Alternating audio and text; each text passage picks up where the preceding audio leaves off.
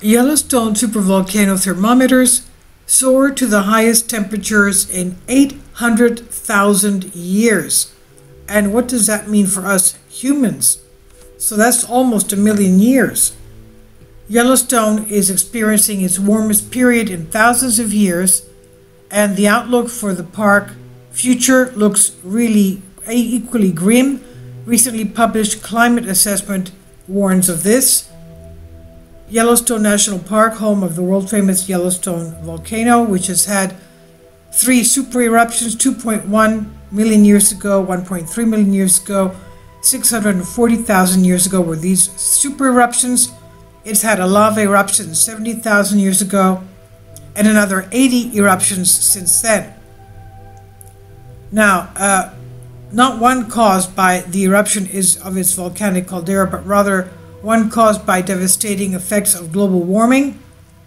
National Park, home to Yellowstone volcano, is standing on the brink of an inferno, and according to a recently published Greater Yellowstone Climate Assessment, GYCA, it's a report on the state of climate change in the park.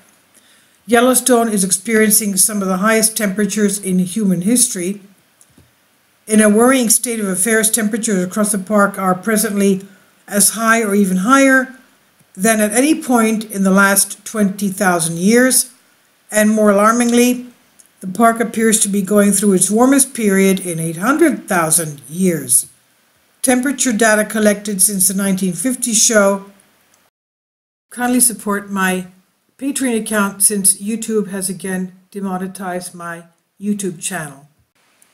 The daily posts are 5 videos daily, and they are totally different from what I have on my YouTube channel.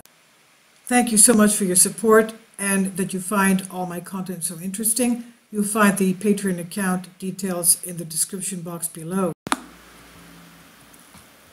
Temperature information collected since the 1950s show average temperatures in the park have risen about 2.3 degrees Fahrenheit, 1.2 Celsius.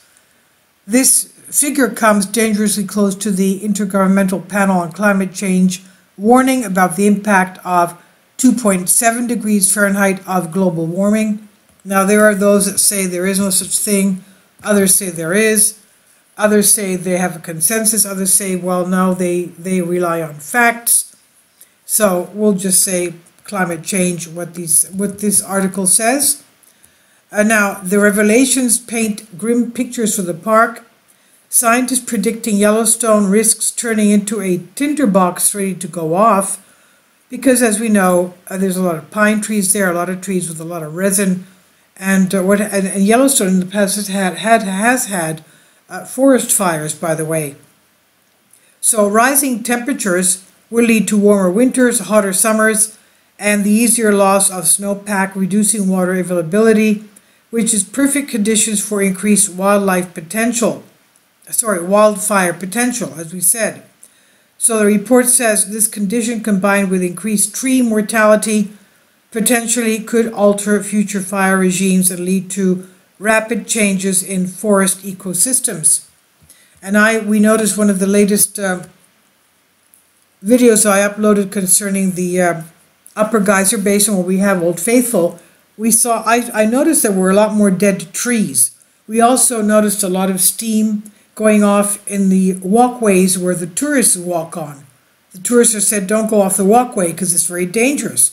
So with these steam areas along the Upper Geyser Basin were steaming all along the walkways.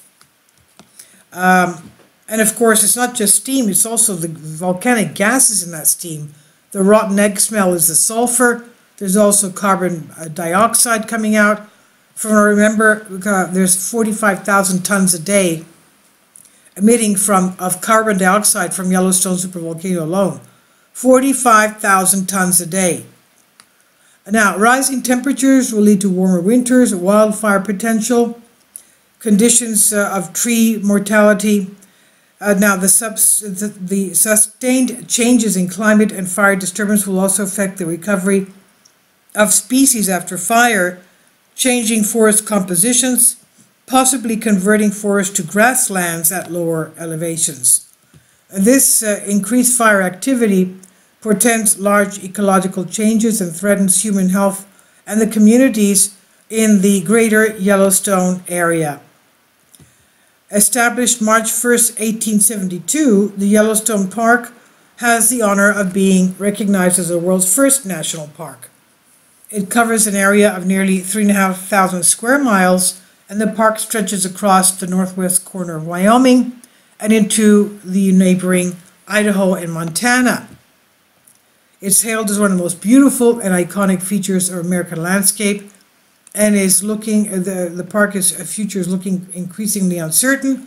The impact of man-made climate change leaving its toll on Yellowstone, affecting not only wildlife but also communities. The region's agricultural sector feeling the impact, with the growing season now being 2 weeks longer than in the 1950s. Worse yet, scientists project the growing season is only going to become longer and warmer in the future.